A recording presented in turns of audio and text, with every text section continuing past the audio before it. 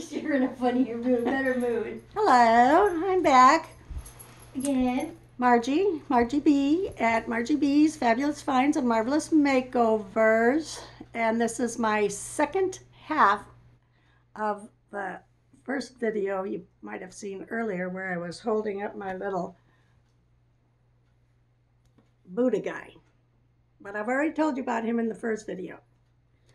So now I'm not quite sure where I left off in the last one, but I am going to carry on here, try to show you a few more things that I have for sale on Thursday at 4 p.m. live on YouTube at my channel, which is Margie B's Fabulous Finds and Marvelous Makeovers. Okay, so, oops, some of those things are over there. Okay, first I'm going to show you, let's see. Okay, so this I picked up at the Habitat for Humanity, and I kind of wish that I had picked, there were two more there, that I had picked them up as well, because this one really has a good resale value as far as I could tell on the Google Lens thing. It took me right to it and showed me some. It's really cute. It's a nautical, it's a seaport, sort of a, like Eastern seaport type of thing. Cross stitch, very nicely done.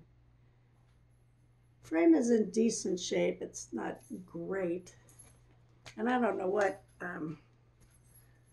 year this is. It doesn't show. The back is kind of messed up, you know, a little bit, but it kind of looks like they had it professionally done. They just didn't put very good paper on the back. But it's really, really, really, really cute, and it's clean, and there's no stains. I don't know, maybe Nicole from Nesting Haven would like this. She loves crewel work, but I don't know if I've ever seen her pick up nautical things like this. But anyway, that'll be for sale. And let's see,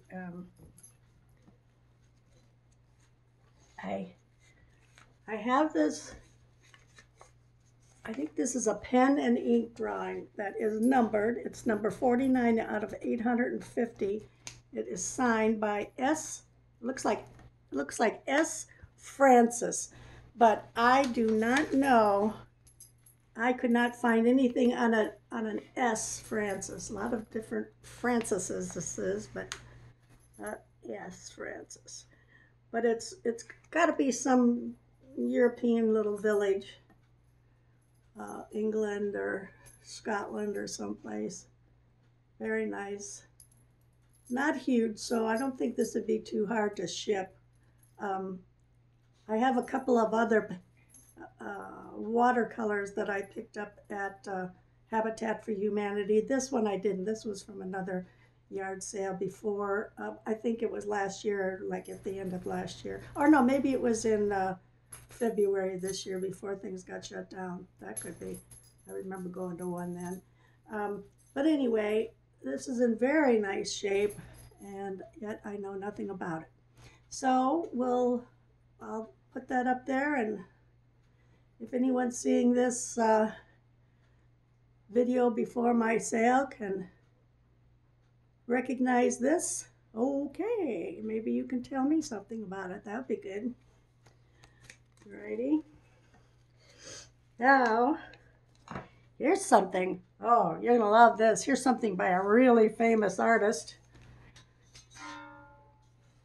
Me. Back in the 80s, I was doing some oil paintings things. I don't know if you remember, but boy, in the 80s, they were painting on anything. If it didn't run away, you painted something on it. And this was an old frying pan, and this is a real campfire frying pan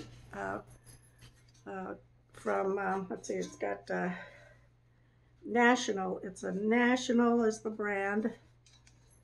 and it's for, I'm pretty sure it's for when you go camping or something like that. A lot of rust in there.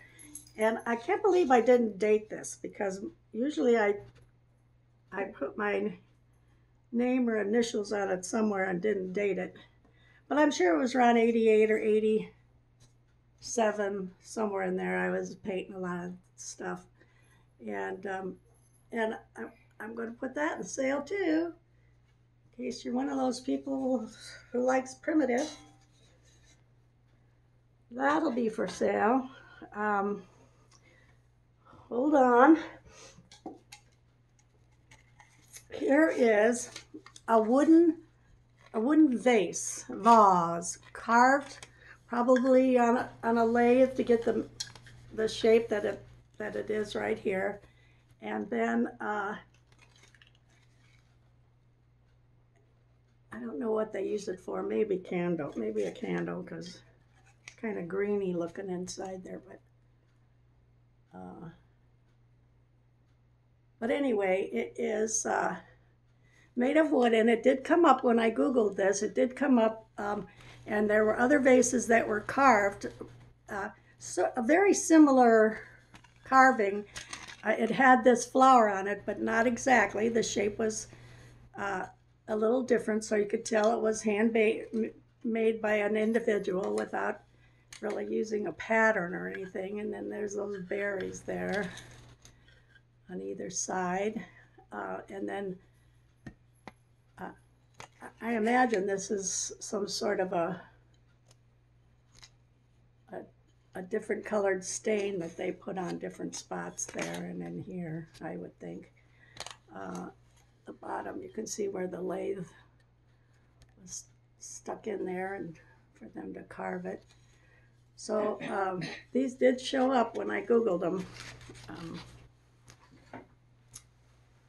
But I thought it was just really nice. No chips or breaks or anything. My husband had an uncle that did candlesticks and things on a lathe, but he never finished them real nice like this. He didn't stain them or hand carve them after the lathing work, or even put a sealer on there that gave it some shine. But I just thought this was really pretty. It's pretty heavy. I mean, it's solid wood, except for what they carved out of there. Anyway, so that'll be for sale. Now I also have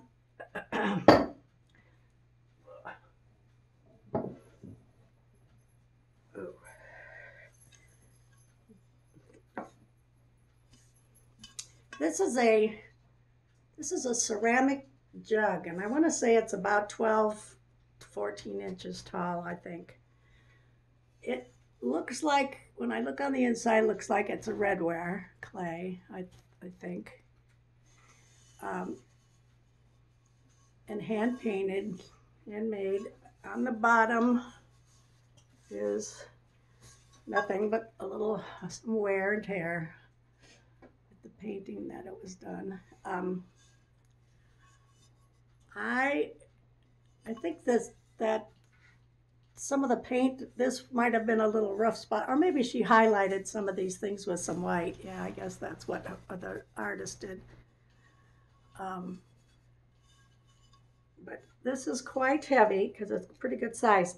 It came with this lid, but I think that this lid was made separately. It's wood. The lid is wood. And I don't know that it really came with the jug, but it's on the jug now, and it looks nice. Jug, container, vessel, I don't know exactly. I don't think it's the kind of thing you put grandma's ashes in, but or grandpa's or somebody's, because that's a big jug. But it would take a big man to fill this jug with his ashes. But it's nifty. It's a nice jug. Hold on while I get something else.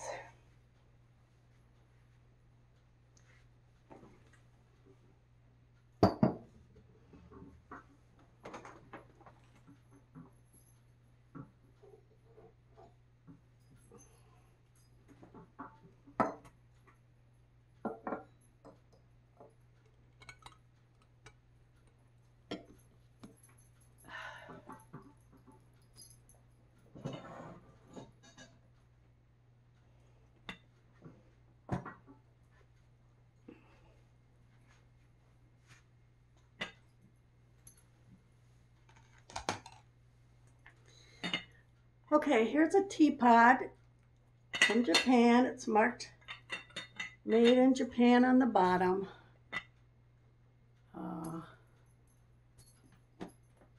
Where? I think this way. Made in Japan. Anyway, that's what that says, probably backwards. And it's got very pretty painting on it, enameled, kind of like painting. Lots of pretty colors and sort of a dark brown. It looks black, but it's really a really dark brown. That's the back of it. And it's got its lid. And it looks like it was probably red clay or redware that it was made from. It's in pretty nice shape. So I will have that teapot for sale.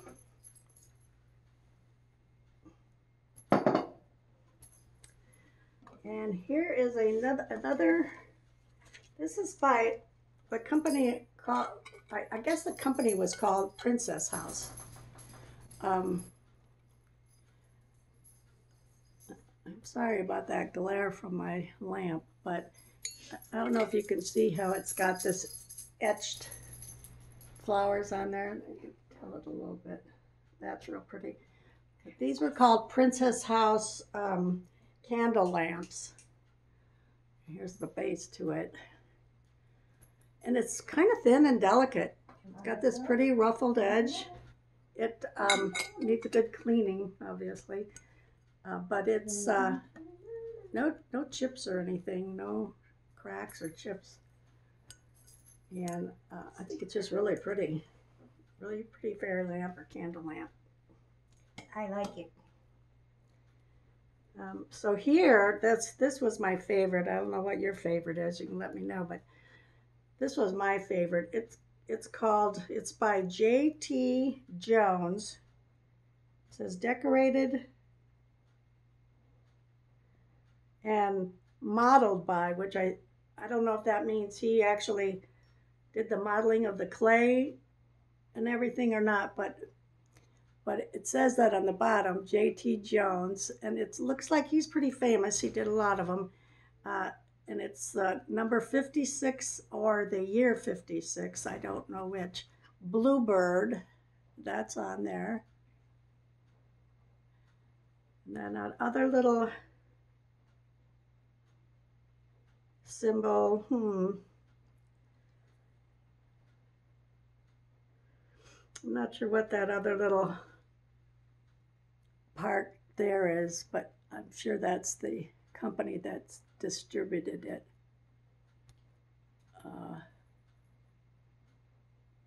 But anyway, this is so pretty, and I can't find any broken bits or tips off the leaves or anything. It looks just perfect to me, and these little flowers are so lovely. And he did a lot of these. He did a lot of different birds. Lots of different types of birds and samples. And like I said, everything appears to be perfect. Even his little skinny leg back here is in good shape. I don't know, this little hole here, it came like that, and I have a feeling that must be hollow, and that's where they filled in the mold right there. But I mean, it's just such a pretty thing. I love this. I will not be sad if it doesn't sell, but I am going to have it for sale. Because if I kept it, then I'd want to find more. And I'd want to start a little collection. And I don't have room for a little collection because I've got so much stuff. But I would want to, because it's so cute with the eggs in the nest and the little bird. Now, a lot of his are very similar in the way he made them. The bird will be sitting over here on this twig in different shapes, and then he'll be looking over a nest of eggs, but his flowers up here will maybe be a different color or a different shape. I mean, there are some that are more horizontal or whatever, but J.T. Jones, he does birds. He does birds just right. They're so cool. Um, I think I showed you this cowbell before, but what I forgot to say is I think that there was a little bit more to the tip of this cow's horn there. And it seems to be broken off, and maybe a little paint scraped there on that ear.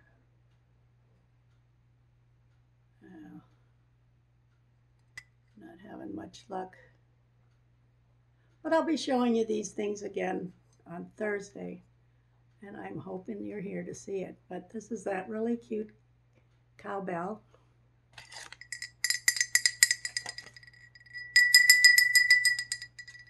Really cute, really cute. So cute. All right, what else do I have here? I have this little baby shoe planter. I have not looked this up yet, and I even haven't taken the sticker off yet. It was $2.99 at the store at the Habitat for Humanity. Ooh, there's something under there though. Let's see.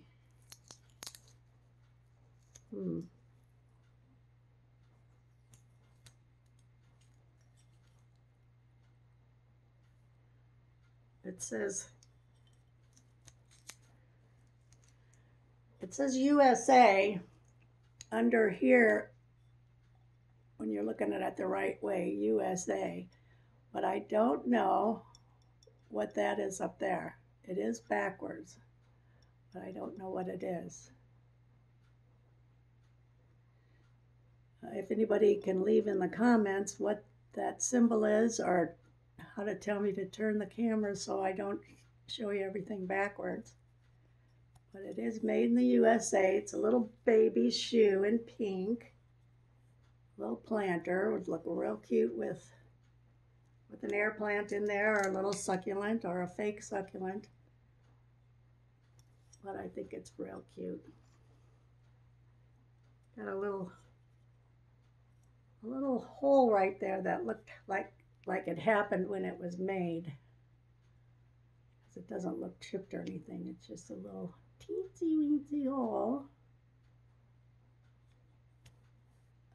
So anyway, that will be for sale. I have this peacock, Japanese peacock.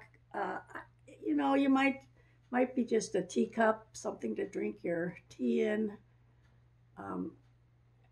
I've picked up a couple of these, and if they have a little chip or a crack, I usually end up putting a little succulent in them, or a fake one, or whatever, and setting them around because I just think they're so pretty.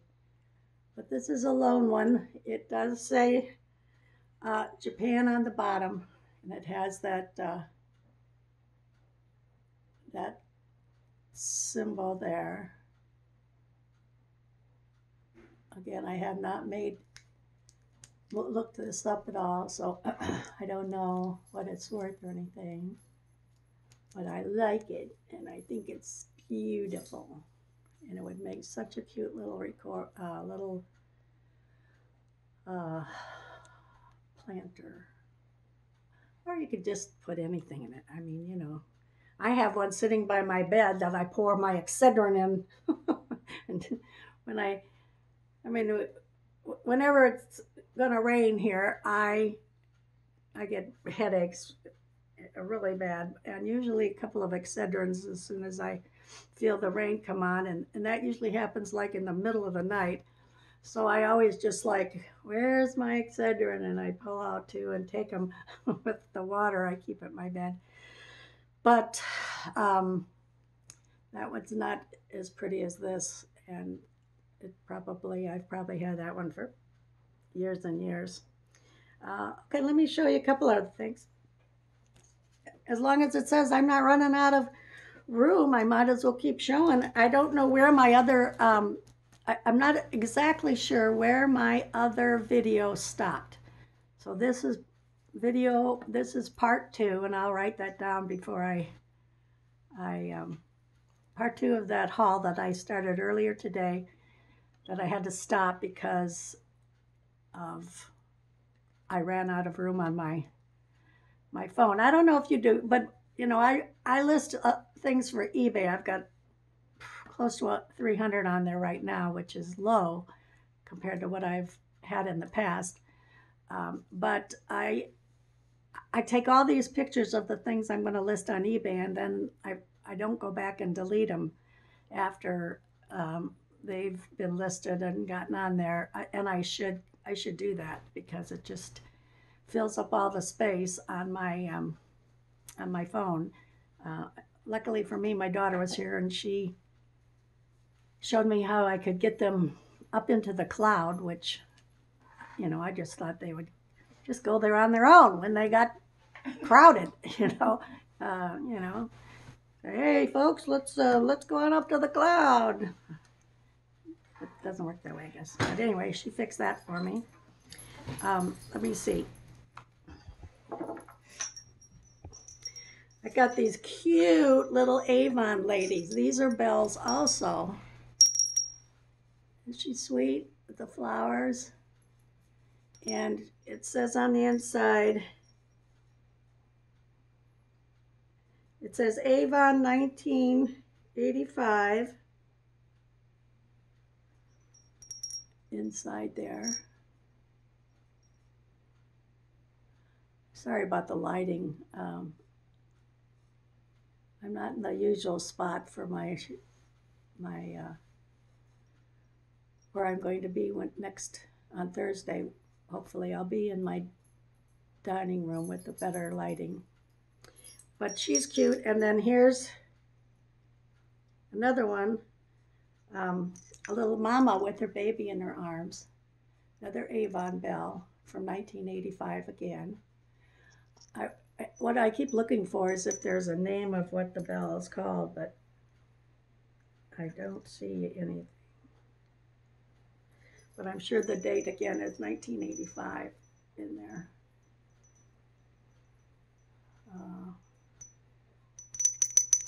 So those two will be in the sale.